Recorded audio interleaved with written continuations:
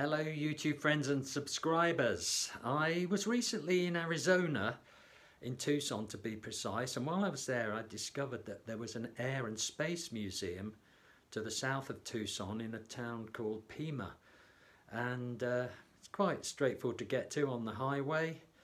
They have got there over 400 exhibits and cost about $20 to get in, discounts for various age groups. But fascinating place, really interesting, and the majority of the exhibits are military of one kind or another. B-52 bombers and Harrier jets, all sorts of interesting stuff. You can get really up close and just walk around and do your own thing. Thoroughly recommended, but bear in mind that it can be very hot, and it wasn't even the hot time of the year when I was down there. And I nearly got cooked, to be honest.